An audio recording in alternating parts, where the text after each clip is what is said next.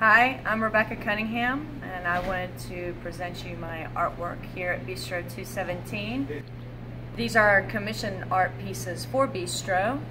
They are all palette knife paintings. They represent the wonderful types of people that come into Bistro and the warmth and the colors, which I took in from all the decor.